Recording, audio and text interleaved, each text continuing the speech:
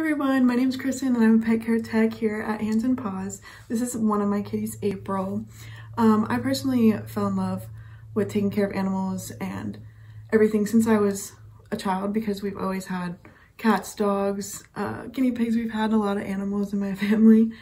I personally gravitated towards cats and dogs. That's why I'm currently in school to be a business manager at an animal hospital and a dog breeder. My current hobbies include crocheting. I take my dog to the dog park a lot, to like new places. She loves the dog park. And trying new foods with friends at like new restaurants I've never been to.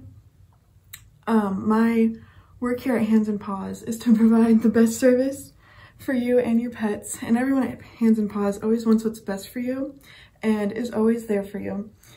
We always want to provide you with a peace of mind whenever your pet is with us. And I'm so excited to see your pets and meet you guys.